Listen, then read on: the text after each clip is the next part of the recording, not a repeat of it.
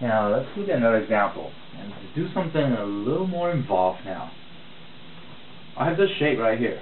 Okay, so this is my rigid body, a quarter circle.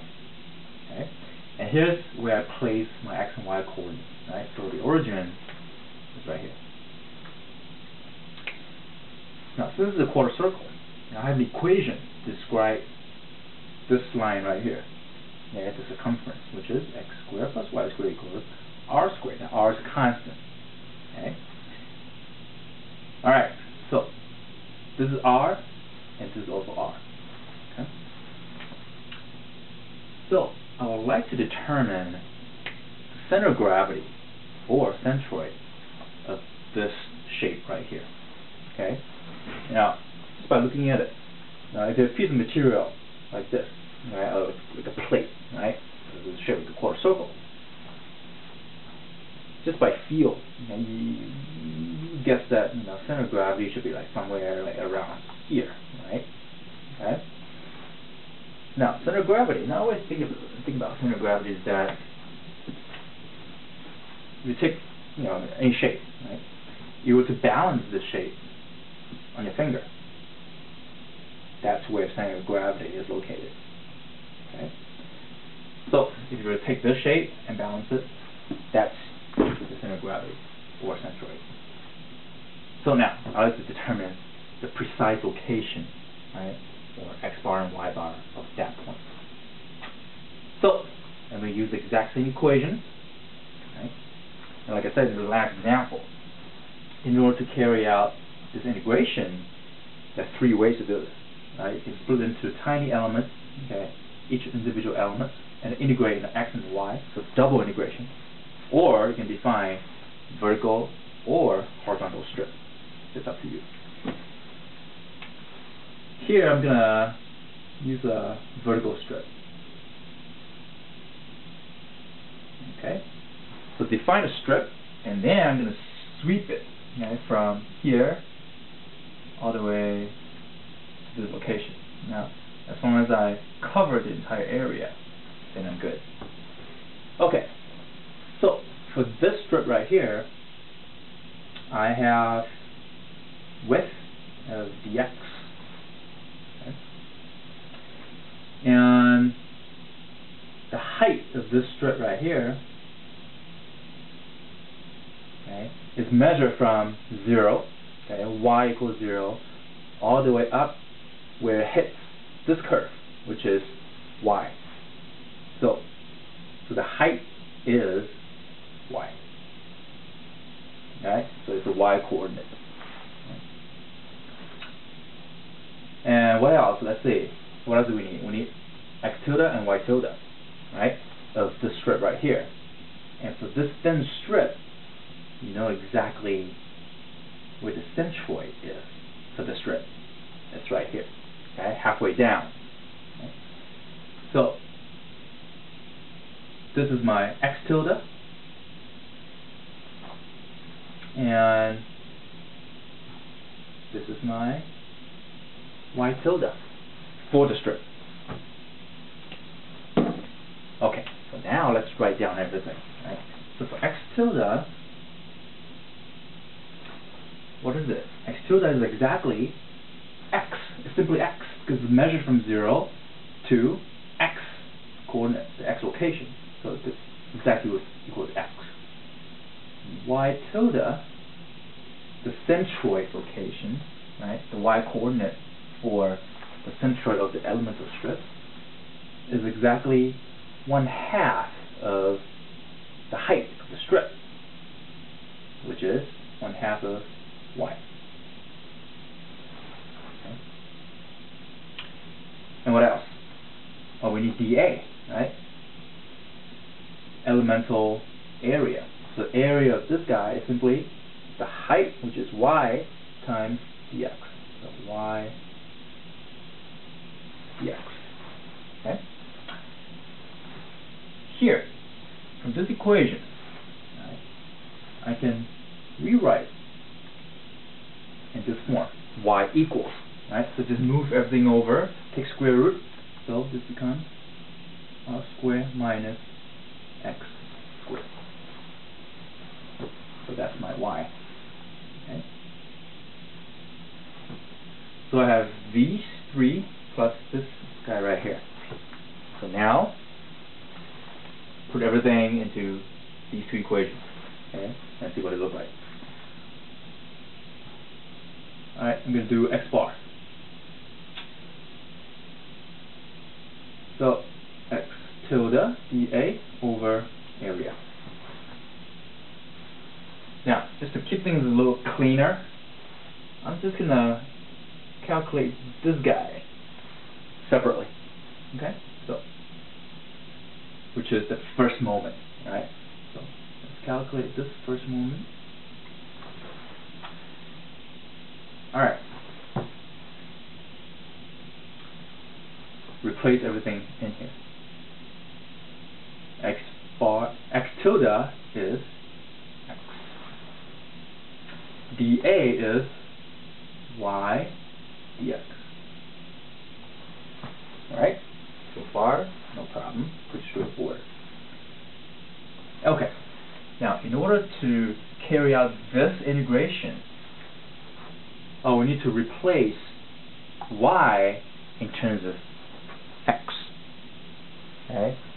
Because right now we can't really, perform this integration, right? So I need to bring in this equation right here into here. So y equals square root of r squared minus x squared dx. Okay. Now, this form of integral, you should be able to evaluate it, okay? Because everything in here is x now, and it's integrated with respect to dx. Okay? Now, this might look a little complicated. However, if you remember from calculus, integration by part.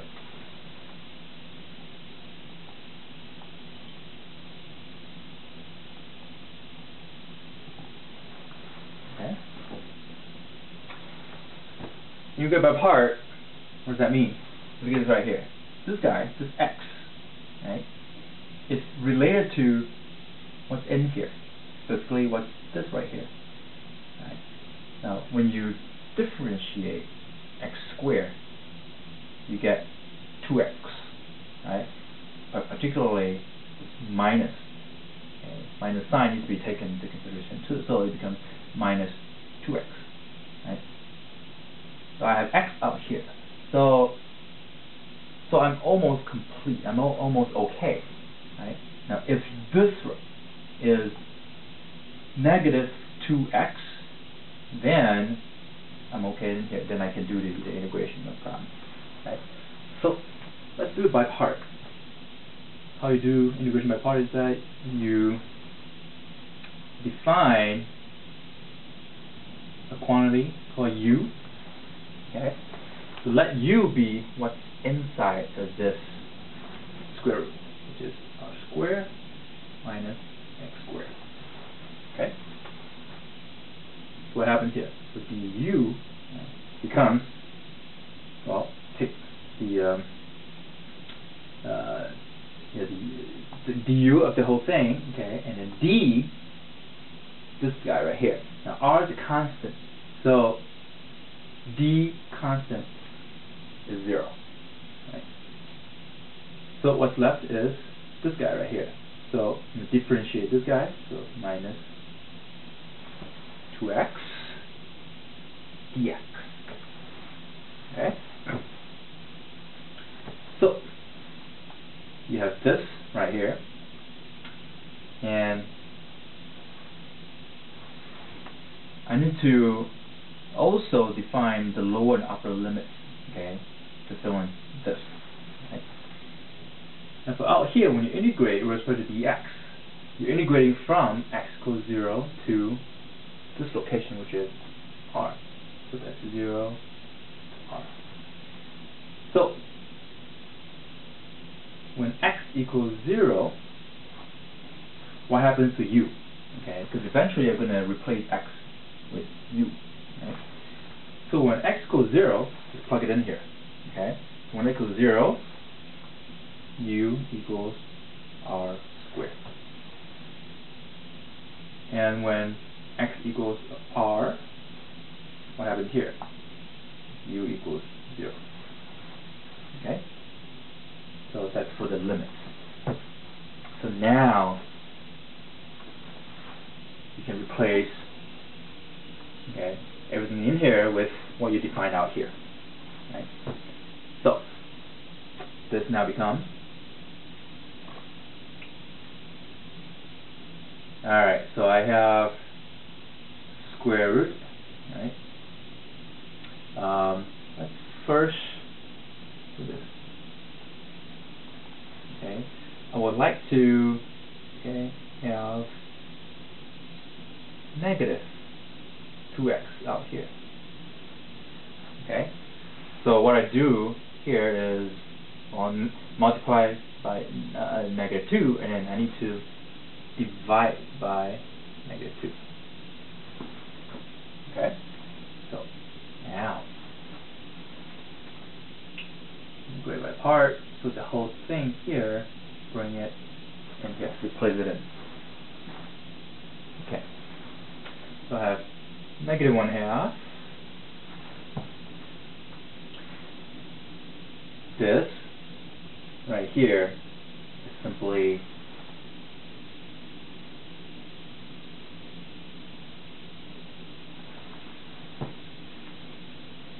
square root of u. Okay, so this is square root of u, and this and that is this guy right here. See? So this is exactly du. Okay? So substitute everything in here. So now look at this integral now. That's easy. That's very easy. Right? Except now the limits, okay, will no longer be the limits for x. Now it's the limits for u. The lower limits for u, okay, is from r square to 0. Okay. So now square root of u is u raised to the power of 1/2. Okay. So 1/2. Okay. Square 0. So u, right? That was 1/2 u. So do this integration. Negative 1/2. Okay. So this plus 1 becomes 2/2 divided by 3/2, which is 2 times 2. Okay, from r square to 0. This 2 and 2 cancel out. This equals minus. Bring this in here. So this is 0. The whole thing is 0. Minus. Bring r square in here. So that's your r square raised to the power 32. Okay. So 0 is 0. Negative negative become positive. So this is r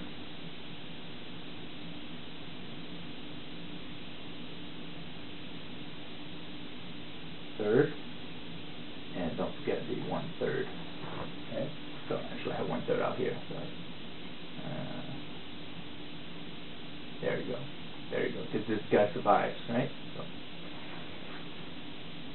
alright. There you go. So this is x bar location. Okay. So simply 1/3, okay, of the r third. Okay. Now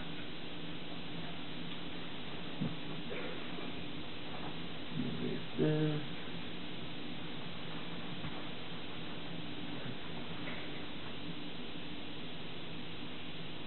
So what this is the first moment, right? So therefore, replace it back into this original equation. So x bar equals, in here, so 1/3 of r third divided by area of this quarter circle, right?